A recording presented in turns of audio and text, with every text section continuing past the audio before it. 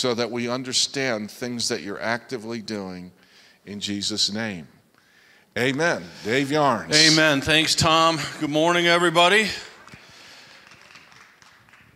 I recognize that I'm coming and speaking in the middle. Many of you have been fasting and joining us in this time of fasting and prayer for 21 days, and just so excited about what God is going to do today. I want to speak to you about a message that I think is very important, the moment of inception for victory, how to recognize it, and how to act. Will you join me in prayer? God, I pray for a touch, Lord. I pray for your grace to come. Lord, I pray for all of us to have hearing ears and seeing eyes. Lord, I pray for those that are watching us around the world. Let your grace come in Jesus' name. And everybody said, amen. You know, I'm speaking about the moment of inception for victory. Now, let me be clear. Most people have the ability to recognize victory once it's come to fruition. You remember the pictures from World War II. You know, the World War ends, people were acting triumphantly, but there was a point at which that war turned. And the men and women that were in that battle at the deepest, darkest times, something came, something changed, and they realized that victory was on its way. Come on, somebody. A lot of people can see the victory once it comes to its fullness. I'm talking about hearing ears and seeing eyes to recognize that point at which things begin to turn, and grabbing it with faith and realizing victory is coming.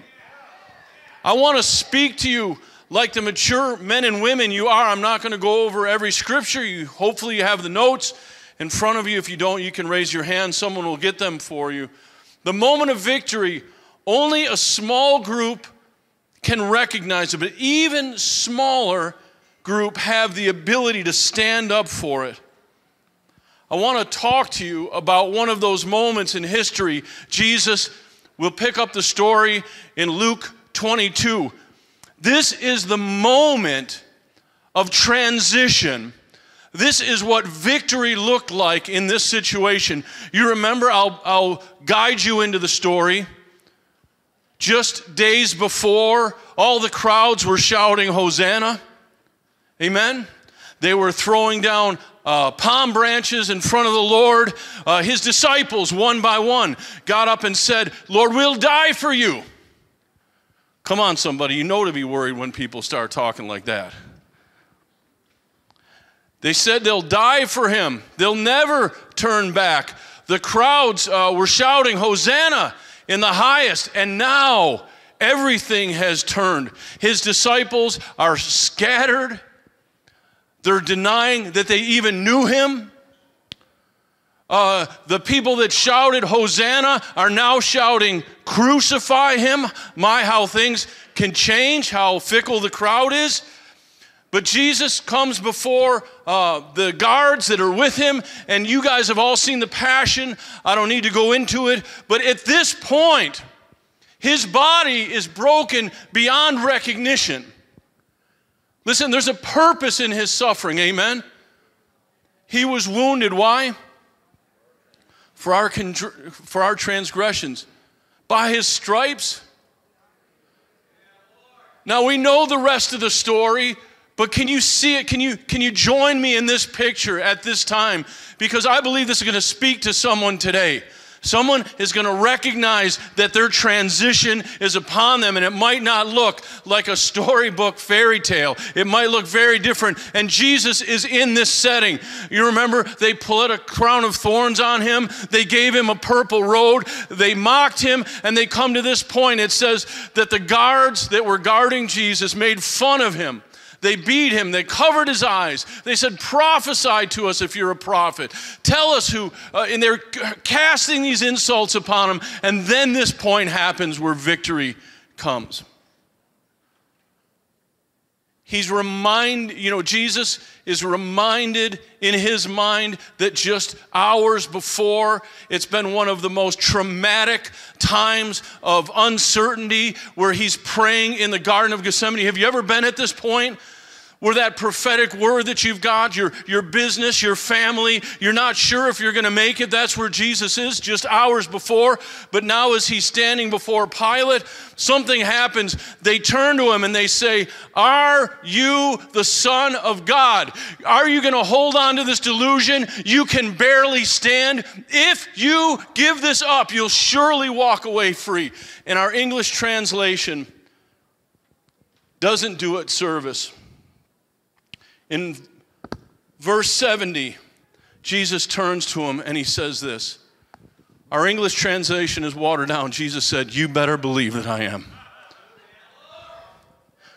Come on, somebody. Will you have the courage and the ability to recognize your point of victory at that moment? When things are dark, because that's where it begins. That's where you have to seize it by faith. Our Lord recognizes the tables are turned. The enemy has overplayed his hand. They've done the very thing that he was waiting for. They're crucifying for the forgiveness of sins of the entire world. That's what victory looked like. Only a small group can recognize it. Listen to this, my friends. Fewer still can realize the struggle was for a purpose. Ladies, put your eyes up here. That struggle with your husband is for a purpose. Men, you know, that struggle with your boss, can you find the redeeming narrative in it? Are we going to live as victims? If she'd only change, if he always makes me angry, if my boss would just recognize me, always putting that out there, but realizing that God and God alone has the ability to take my story and turn it into a redemptive narrative.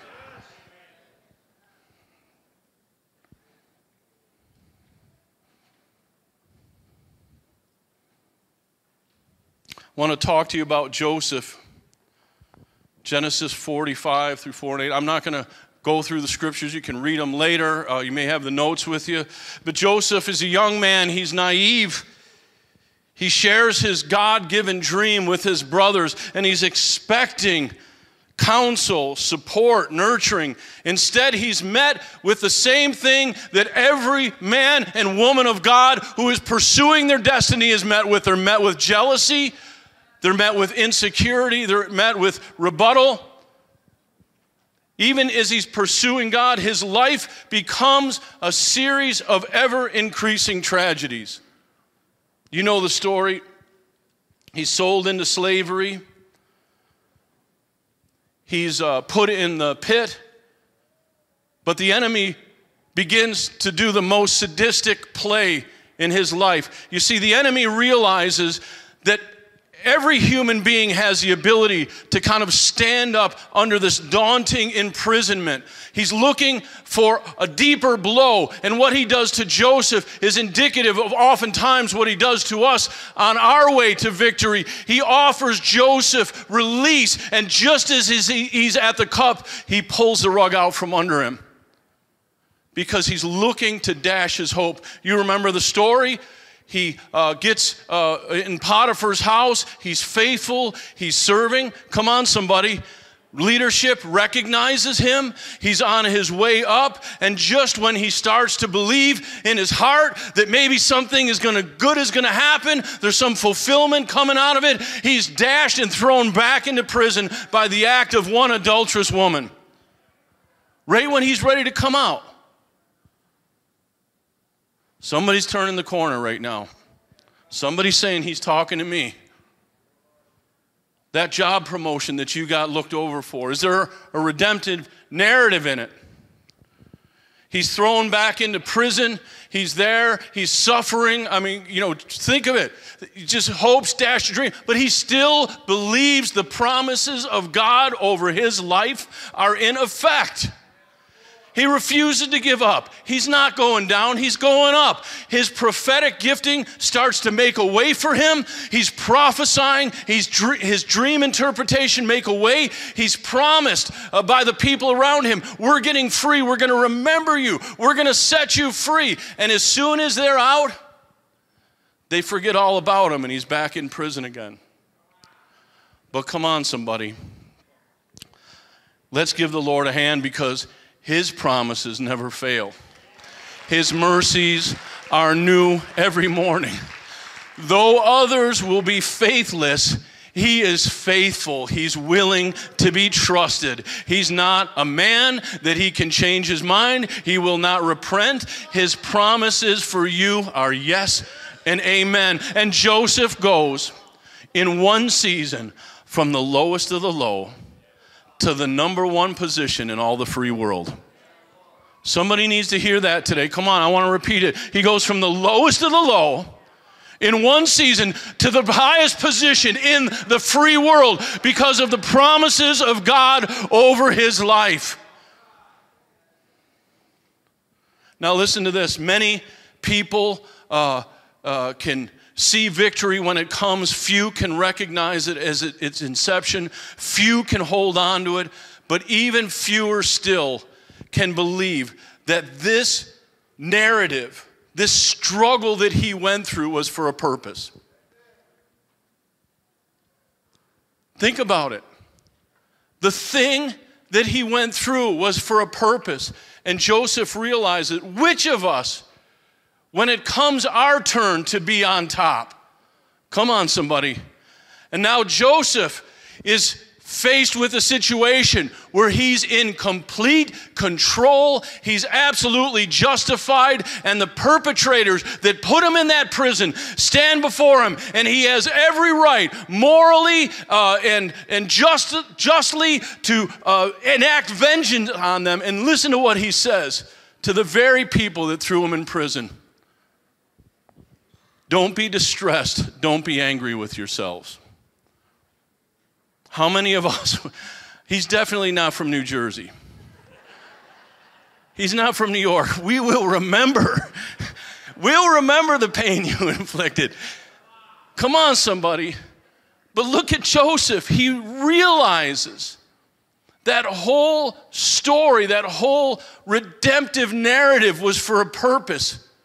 Can you recognize that now at the moment of inception in your victory? Can you say with me, God, all that you've taken me through has prepared me for this? Look at what Joseph says. He says, it was not you who sent me here, but God. He did this for a purpose in my life. Come on, somebody. What about America? America the beautiful, the land of the free and the home of the brave. All the prophecies we've heard about this country. The people that have, for generations, been sacrificing. Some of them giving their lives in ultimate patriotism. We've been a light to the rest of the world. I'm not saying America's perfect, but God help this world if it wasn't for our standing for justice.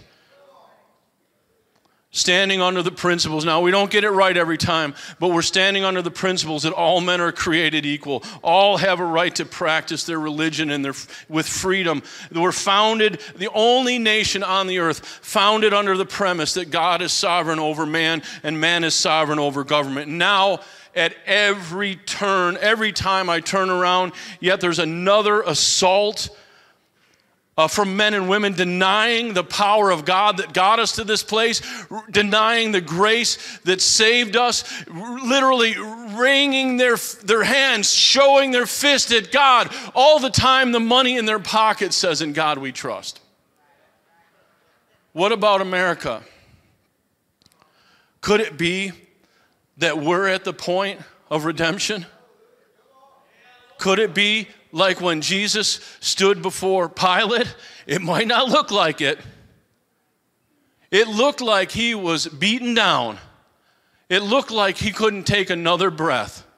But Jesus stands up in faith, and he recognizes that this is the turning point. This is what was prophesied from the foundation of the earth, that he would be slain for your sin and my sin, that he would be wounded and chastised for my peace. What about America? Can we look at it right now and say, God, this is the turning point for America. We refuse to go any further now. We'll not go any further down that road. We're going to pray that this country turn out to be what it was prophesied to be. And what about if, like Churchill prophesied when he was speaking as a statesman for England.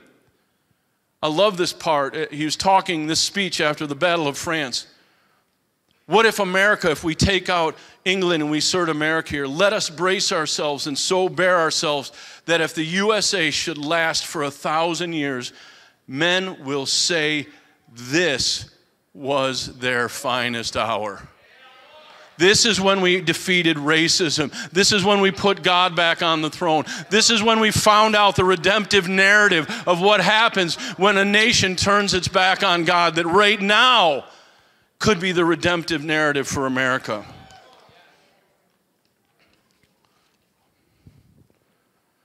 Many will jump on that bandwagon when victory is complete. Let me turn the corner here, my friends. What about you personally?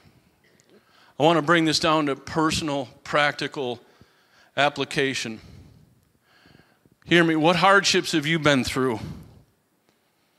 What markings and scourgings have you had to endure to keep the gospel lifted high? Has it been a while since you took your sword out of its sheath? Has it grown rusty? You may have been living in one of the most deadly prisons known to man and not realizing it. The prison that's slow and methodic, seldom noticed, the dungeon of mediocrity and lethargy, where just everybody and everything around you is just easing you, sedating you, not to believe those promises of God for your life. It's that slow, methodic, ebbing away at your faith. Maybe you've been in that prison. Can you recognize today that this is the moment of inception for your turnaround story? And even more, can you recognize that struggle was for a purpose? You may be right now writing the biggest turnaround story ever, one that makes Rocky Balboa pale in comparison. You know, that story where right now they'll look back 10 years on your life and they'll say that is the moment that he or she started to stand up and believe the promises of God and lay hold of those things, and their life turned on a dime and they were thrust into the narrative that propelled them into their destiny. You got to bring it in by faith. Turn to someone and say, you got to bring it in by faith. You can rise above the current situation, be one of the few that recognize your place in history, that you're prepared for this moment, that you have a purpose, a destiny, an assignment, and regardless of what your current situation looks like, this can be the moment of turnaround. You're destined for victory. I just want to tell you, listen, we're not here to survive. We're here to take over. That's what we're born for. We're not just going to get by. We're triumphing in the Lord. He always leads us in triumph. Can you say with me that no matter how bad the situation looks in my life, that it will turn around for the best without any other indication, solely because you know the nature of God, that He is a good God who loves you, and that He can change every setback and turn it into a victory?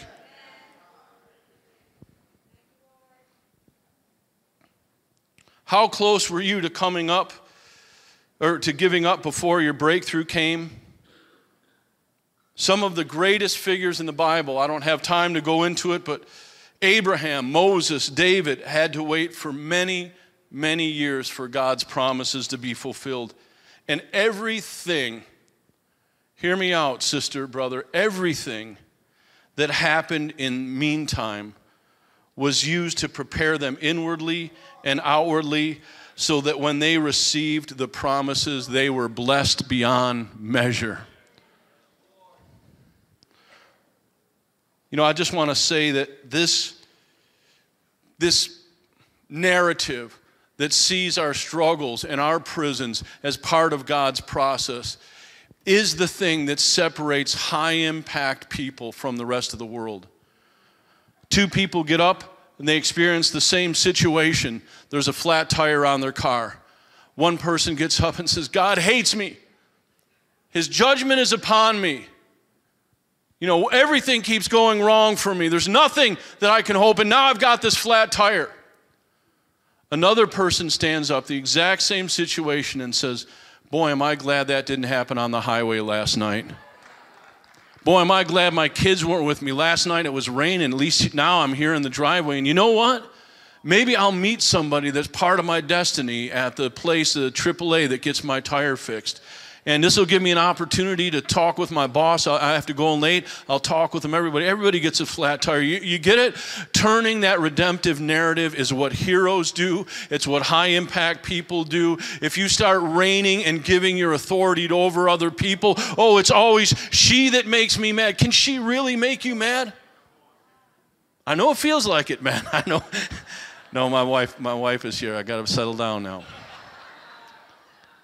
It's disempowering for me to say things like, my husband or my wife always makes me angry because I'm turning my ability over to them. Can they really reach inside of me and tweak my adrenal gland and my hippocampus or whatever it is?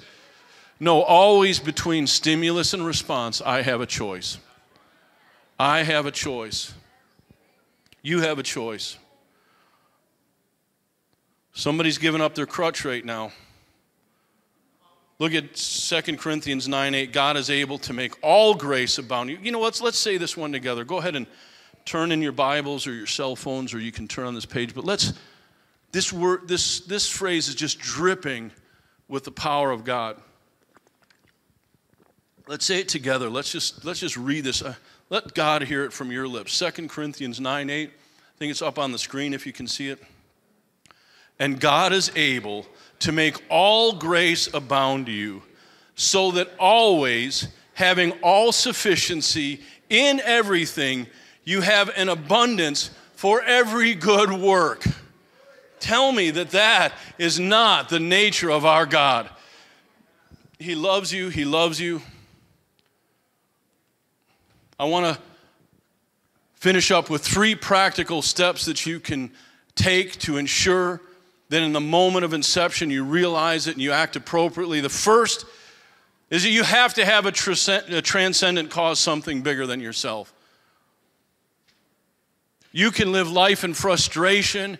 You can miss opportunities if all you're doing is preparing for your retirement, worrying about how many people are on Facebook or Twitter, just your next job assignment. It's all about me, me, me. That will never get you into the kingdom of God, because God has something bigger for you. He has a transcendent cause. There are other people right now waiting for you to come into your fullness. You know how I know that? It says, when the righteous rule, the people rejoice. So the people are waiting for the righteous to rule so that they can rejoice. They're waiting for you. People are waiting. Come on, somebody. They're waiting for that book that's inside of you. They're waiting for that ministry that you've had in the back of your heart. They're waiting for you to take your spot and open that new business, or be the employee of the month, or whatever that thing is, that transcendent cause beyond you. People are waiting for you to come in your assignment. Number 2, you have to hold on to hope. This was the thing that the enemy was after and trying to sadistically keep pulling the rug out from Joseph. He was after something bigger. He knew he couldn't keep him down. He knew he couldn't take his assignment away from him. He wanted him to give it up himself. He wanted him to give up hope in that thing that he was praying for. Listen to this in Hebrews. It says this in 10:35. So don't throw away your confidence. It will be richly rewarded. You need to persevere so that when you've done the will of God, you will receive what is promised.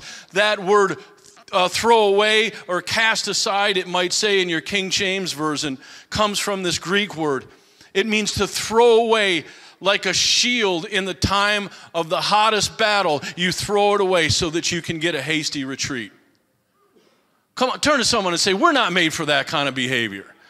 That is unacceptable. I am not going to throw away my shield of faith when it's deepest, darkest battle. I'm going to hold on to that thing. Listen to what it says. Neither men nor devils can take it from you, and God will not deprive you of it. If you don't give up, God's not going to give up. Neither men nor devils can take it from you, and God will not deprive you of it. This is your shield, your faith in Christ, which gives you knowledge of salvation. Keep it, and it will keep you, Adam Clark said. Now the third one. This is the one that the Lord's been dealing with me. These 3 practical steps so that you can recognize and take action in the moment of inception and victory. Step number 3, don't constrict your supply line with fear, anxiety, worry, and doubt. I want to tell you, in this season of my life, just to be transparent, this is the biggest one that God has been speaking to me. A preacher I know had a vision.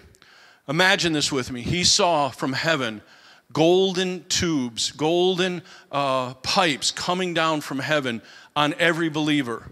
And they had golden glory, golden grace for every area of life, for your family, for provision for your household, for your marriage. It had answers for your loved ones. Can you feel it? Can you sense it? God dropping in just the right word at the right time, causing you to go from glory to glory. These golden tubes coming down. But then he saw, as soon as that believer would enter into worry, fear, anxiety, and doubt, those supply lines began to be constricted. They were cutting him off from the very flow of the glory of God coming down in his life, his or her life. Come on, somebody. At the very time our breakthrough is coming, at the very time we need help from God, I get it. Worry, fear, anxiety, and doubt, we don't talk about it a lot, but they're hidden reefs. They are dangerous. They're seldom noticed. We don't point them out in our list of sins, but they will cripple you. And more importantly, they'll constrict that supply line that comes down from heaven. 2 Corinthians 9:8, God is able to make all grace abound to you. So that you'll have, listen to this, it's amazing. God is able to make all grace abound to you, so that always having all sufficiency in everything, you may have an abundance for every good deed. I love that. That is that golden grace of heaven, that supply line coming down for your life. Lord, I don't know what to do. That son or daughter of mine is beyond your control. Let it go. Don't have worry, fear, anxiety, and doubt. Turn it over to God and see if his golden grace will start to come down from heaven over that situation. Lord, I don't know how I'm going to make it through with this business. I don't know how I'm going to make the bills next month. I know that it seems natural to live in worry, fear, anxiety, and doubt, but let it go and trust God and see if that golden pipe from heaven doesn't start to open up over the very thing that you're waiting for. God, how am I going to fulfill this ministry? How am I going to write this book? Let it go. Open it up. Get rid of worry, fear, anxiety, and doubt, and see if that golden glory, that grace of God, doesn't come down over that area of life when we stop that nonsense and stop complaining and see if God doesn't fulfill that promise he has for us. I'm wondering if you would, I don't ask you to do this much, but I'm wondering if you would stand with me and we can make some declarations together. In just a moment, I'm going to bring Tom up, and we're going to have time at our tables to pray this through. I want to make sure that I end promptly so that you have time, but let's make some declarations together, amen? I wonder if this has been for someone here today or someone watching us by TV, if you needed to hear this word. God has put you here today so that you realize that in your time, your darkest time, that you can see that victory is coming. Let's make a strong declaration first for our country. You can just kind of pray on your own and start praying in the Holy Spirit. I'm going to just lead a few phrases, but let's just believe this together. Come on, just enter in with me. God, we pray for our country. Lord, we pray that righteous men and women would be at the helm of this country. Lord, we pray for those leaders that are in authority, that, Lord, the grace of God would change them. Lord, we're not going to complain. Lord, we're going to believe that this is the time of turnaround for America. Lord, that this is the time of grace for our country. Lord, that racism is defeated, poverty is defeated. Lord, all these things that we've seen, Lord, this is the moment of change. I want to pray for our congregation. If you're part of Morning Star, you're praying for this congregation. If you're watching us by TV, or if you're part of another congregation, just put insert your congregation. Father, we thank you for this congregation, Lord. We thank you for the grace of God, Lord. We believe that you've raised us up to say a strong word to these nations, in this time, to this nation, to the nations around the world, that Morning Star will be used, Lord God. This congregation will be used. They'll be known around the world for strong believers who preach the truth, who triumph, who overcome tragedy, Lord God. That right now you're sending men and women from this place to release those books, those ministries, those businesses, Lord, that this is the day of turnaround, that people are going to look back at this moment and say, this is when it started for Morning Star, in Jesus' name. And now for yourself, maybe you can put your hand on your heart, or if you want to pray for someone around you, for ourselves individually. It's okay to be selfish right now. Lord, I pray that transcendent cause will be stirred up in each individual here and those that are watching, Lord. The thing that they were made for, Lord. Their true assignment, Lord God. It might have gotten lost. It might have gotten buried under hurt and pain. Lord, right now, dig it out. Lord, dig it out. Maybe it's called to be an intercessor, a book, or maybe there's a business to be birthed. Lord God, bring out that transcendent cause, that thing that goes beyond us, that thing that we're created for, that thing that fulfills us, Lord, that fills us with passion and vision, Lord. Right now, unlock it in Jesus' name. All around this auditorium here, Lord, and those that are watching, unlock it right now. Let it pop right in your mind. Let it come. Don't hold back. Let God put that in there. Lord, and we choose to hold on to hope. Lord God, Lord, we refuse to let our narrative be to be unempowering, Lord. We choose to believe that everything that you've brought us through, come on somebody, let it go. Everything you brought us through to this day, no matter if we understand it, if we think it's unjust, we choose to believe that it's prepared us for our assignment right now. And Lord, we refuse to constrict your supply lines right now with fear, anxiety, worry, and doubt. Hear me just for a second. As I was preparing, I believe the Lord said to me that some of us have a plan B, and you need to tear that up today. So what does that look like? Maybe you've been fighting with your husband or your wife for some time, and you started to think, maybe it's time to throw in the towel. That's plan B. Or maybe it's, hey, I'm going to leave this ministry. No one recognized me. Or it could be one of 100 narratives. But what happens is the devil subtly starts speaking, and you're developing a narrative that is less than God's absolute best for you. Right now in the Spirit, tear it up. Tear it up. Do not carry around in your back pocket plan B. There's no retreat in the kingdom of God. There's only forward movement. Lord, we refuse to constrict our supply line any longer. We recognize fear, anxiety, worry, and doubt as devilish schemes, Lord. And Lord, those people that try to come around us and fill our mind, Lord, with negativity and thoughts about other people, Lord, we rebuke that in Jesus' name. We will not let our ears be their dumping ground any longer, Lord God. We recognize that stuff as sin, fear, anxiety, worry, and doubt broken over you right now in the name of Jesus. And now, like a watershed, let that heavenly flow of His grace come upon you. Just soak in it for a minute. Lord, those supply lines that were clogged before are now opened up in the mighty name of Jesus, Lord God. As we continue to move forward, Lord God, we believe that worry, anxiety, fear, and doubt, we're going to recognize this moment of inception of our personal victorious story, Lord, in the mighty name of Jesus. Give God a hand. And I believe Tom is coming up.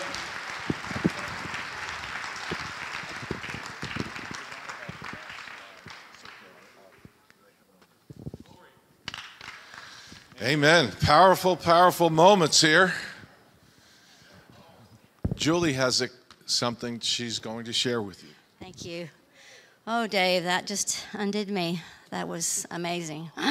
Amazing. Thank you, Lord. You're so good.